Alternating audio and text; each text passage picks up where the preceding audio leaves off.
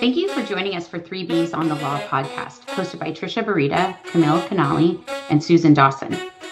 Disclaimer, this podcast is for entertainment and informational purposes only, not meant to provide legal advice, and does not create an attorney-client relationship. Also remember, laws change or they differ by jurisdiction, so this is not a substitute for seeking legal counsel in your jurisdiction on the current law applicable to you.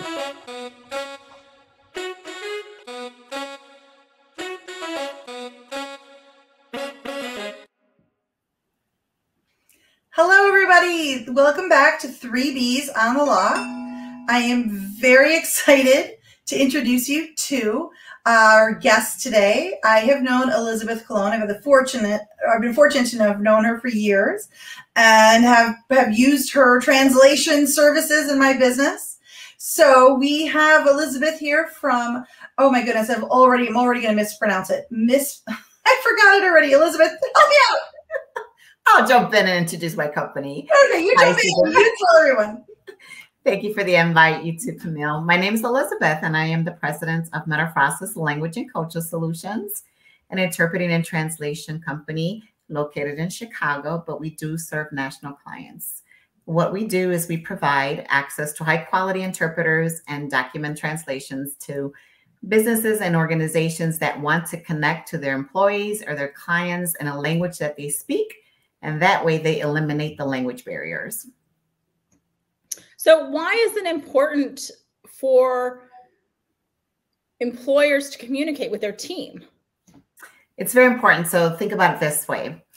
You know, we talk about being inclusive, right? If you have employees that do not speak English, for example, you're excluding those employees from what everyone else is receiving within the organization, within the company. If you're a company hiring somebody in the manufacturing world, you're working with a lot of equipment. If that employee doesn't understand how to use those equipments, you're going to have some workman compensation cases following immediately after if they, tear or break a finger or kind of go into have an injury. But furthermore, you want them to be feeling part of the team.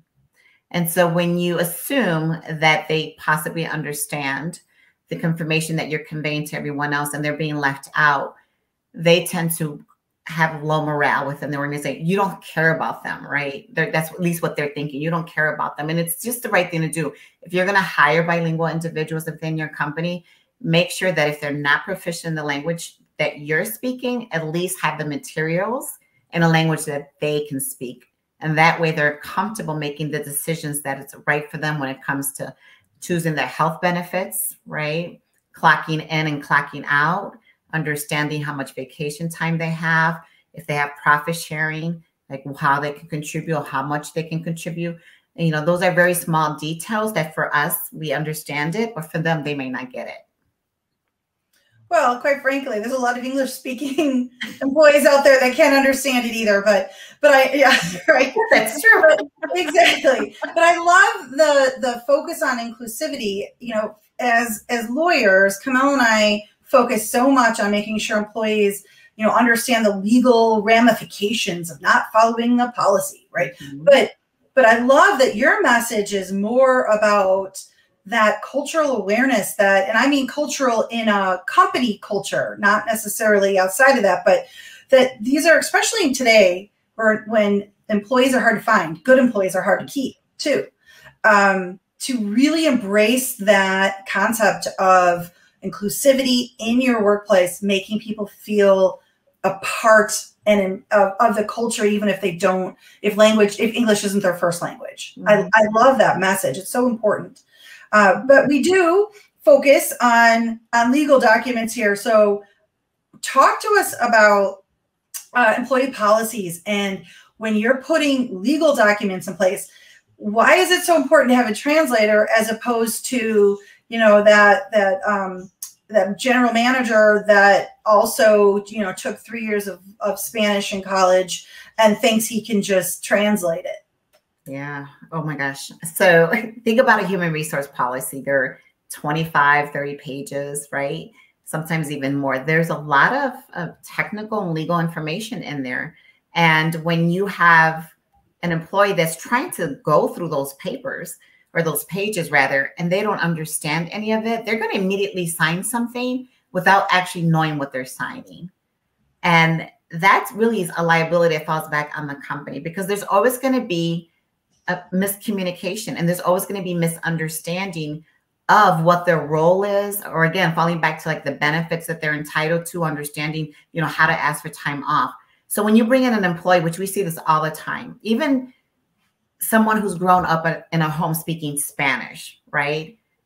They may have learned conversational Spanish, Polish with their families at home, but put them into a situation where they have to translate information and it's not their terminology, it's not going to work. You know, there's going to be omissions in the information. So now take the college example. You said somebody who took college Spanish for 3 years and come on in and translate this for us. They're not going to know what they're doing, honestly. You know, they're going to skim through it and they're going to interpret what they want to interpret that's on that paper. And so you're not providing that employee fairness, because it comes down to being fair, right? Susan, you said it, you know, even we that speak English, right? Sometimes we don't understand our benefits. So imagine the employee that's maybe limited English profession, knows some English, but not enough to get by. And then we cheat them out of the opportunity to better understand our culture within the organization, right? How to rightfully choose our benefits, or the steps that we need to take if we want to file a grievance. And they don't know how to do it because this 35-page human resource policy was explained in 2 short sentences, right? Think about it. Is that fair to anyone in that matter? It's not. And so it's important that when we identify even someone within our organization that we feel can translate, we should also make sure that if that's the person that you're going to use moving forward, at least get that person tested for their proficiency. Find out the level of proficiency that person has. And if they score high, then great, use them all the time. But if they score low, meaning basic conversation, that's the last person you want to use. Right. And so that kind of goes to, if you have an employee that's fluent in the language and they even explain the policy as opposed to translating it on paper. Yes. What I assume the same issues arise, or similar issues at least arise with that. There is. And it's 2 different skill sets. And, right. You know, it took me a long time to learn this myself, but, you know, interpreters, we render the message orally, right? You and I will have the conversation. But when you get into the written form of it, that's a huge liability, because you write something down in another language and it's incorrect. Imagine the liability for an organization that does that. I mean, I grew up speaking Spanish. That's my first language. I was an interpreter, you know, many moons ago. But there were areas in which I did interpreting and I had to translate. I didn't know the vocabulary, or, you know, and so I had to write those things down because I was trained as a professional interpreter. So I had to write them down, go back and learn it for when I went back and did interpreting for somebody else in a similar position. I knew the vocabulary, but not everyone's going to think that way. So I always encourage, if you're not a highly skilled translator, do not put yourself in a position to offer any of your writing translations to anyone unless you want to get in trouble. Because that's right. You know, and one of the interesting things that I learned through, unfortunately, trial and error is that various languages have different dialects. Yes. And actually the interpretation could be different depending upon the dialect. And so that's one of the things I unfortunately learned the hard way at a deposition, that my interpreter wasn't speaking with my witness. Yes. Because I came from different parts of the country and they spoke a different dialect. And so I think that can make a big difference as well. If you have, especially if you have a general employee doing the translating. Right. And that often happens. And I'll use a Spanish, for example, because the dialects in Spanish, they vary. And I myself have been in that same position of picking up on cues and I'm translating something. I'm like, this really doesn't sound right, right? But I was trained to recognize that. And then I can easily go back and verify and clarify. But if you're not skilled to do that, that you have that example like you just shared right now, Camille, of, you know, there's a disconnect, right? And those disconnects can create actually more problems in the long run because you're trying to get to particular answers and their way of framing it is different from what you're expecting to hear. Right. Yeah, the other issue from a legal perspective is, let's say that we want to terminate an employee for not following the policy, and they're able to point out that the translation was wrong. Yes. And they couldn't understand it because it wasn't translated correctly, right? Mm-hmm. Where does that put the employer? They put all this effort and time and thought. I mean, the reason we put policies together, yes, we put it together so employees understand what they need to do and what their rights are and all of that. But the bottom line, most businesses put it together to protect themselves. Yes. So that employees understand what they have to do, or, what their options are. So, in today's internet day, right? Everyone wants to do everything cheaper on the internet. We've got things like Google Translate, where you can put whole paragraphs and documents right through that process. But I've got to believe that, similar to what you're saying, it's not specific enough if you want this document to hold up in a court. How do you feel about those kinds of services? I put it this way. Google Translate is not a human being, right? And it's artificial intelligence, and that's great and wonderful, and it's going to keep on advancing, and technology is going to come and it's going to improve it, but it's not human. And that's the part that's missing. And you're never going to be able to create that. So putting in a paragraph or pages into Google Translate is a huge, huge liability. I promise you, you will find errors in that. And employers and organizations, I hear this very time and time again, it's expensive. Maybe, right? Maybe initially it's expensive, but it's been translated properly. You're going to keep it for years to come. If you have a change that you have to make in a certain paragraph, it's going to cost you a minimal, dollars. And it's not going to be a lot of money to change that. But put it into Google Translate and get the whole thing translated, and it's a lot of mistakes in there. What is that going to happen to an employer? Right. What's the cost of the translation versus the cost of litigation? Exactly. Well, and the other thing is, the employer is not going to recognize likely the mistakes that are made in the translation, because obviously they don't speak the language, which is why they're using a translation service to begin with. Yes, correct. And let me say that using Google Translate for a word or two here and there is perfectly fine, because I use it sometimes when I want to verify a particular word or maybe just one sentence. But I've also played with it and inserted a whole paragraph just to see what I get back. And it's really off the chart. It's not correct. And if you do research and studies, you will find that there's a high error rate on doing Google Translate or any other platform that does translations. And they're working on it. I'm not going to take away and not give them credit for it.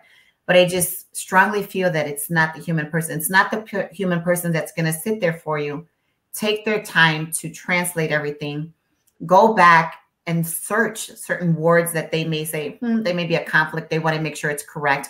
Or even speak your clients, register your employees. Do they read at a 3rd grade level? Do they read at a 6th grade level? They take that into consideration. And then having that document completed and then giving it to an editor to proofread it, right?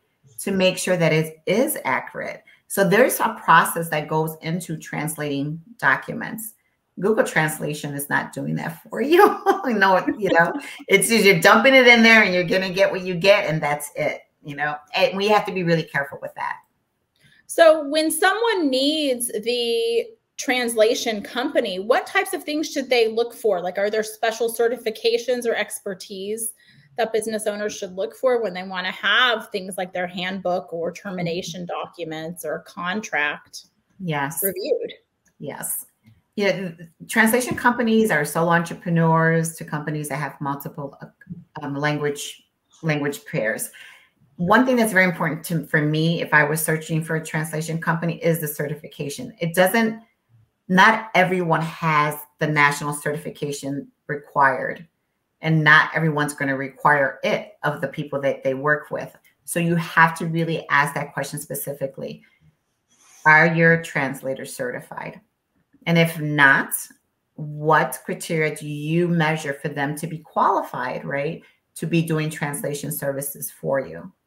I require certification. I require a bachelor's degree or higher. I require that my translators are specializing in that industry. I would not give a legal translation to someone who specializes in healthcare, right? I would get references. And if it's a sole entrepreneur who offers their translation services, I would dig a little bit deeper and start interviewing them as if I were going to hire them as my employee, because you want to make sure that they have the right credentials behind them to support the work that they're doing and that they're delivering to you. Right. And I know, oh, sorry, Susan, I was going to say, I know for my purposes, I always use a certified translator because it can come by, you know, in the legal world, at least things can come back to bite you in the hiney. We want to avoid that. So for depositions and legal, formal legal documentation, we want to avoid that. You know, there are some instances where I will have someone informally translate, but there are very few and far between. Great. Yeah. And that's what we should all be doing. It's important. It's important. I think the message is, yes, upfront. If you're giving me a 30-page or a 40-page or 50-page document, yes, the upfront cost, there's a cost to that. But just like you said, once I have it, now amendments are not going to be as expensive. Right. And I have this certification to hand you so that when you end up in court, you can say, look what I did. I used a professional translation, certified translation company. You know, we did everything we could on our end to make sure that this was communicated appropriately. And you can use that as a defense in your litigation if you end up there. And as lawyers, Camille and I are very, very aware of how expensive a lawsuit can be compared to that upfront cost of getting it translated correctly. That is so true. And the companies, you know, those who stand by their work, right, will give you a certificate of translation, and they'll have it notarized in advance for you too, because they trust that the translation team has done the job for you. So yes, we don't look at the hidden costs until they hit you in the face, and then you're like, yes, I should have got that translator, right? Right.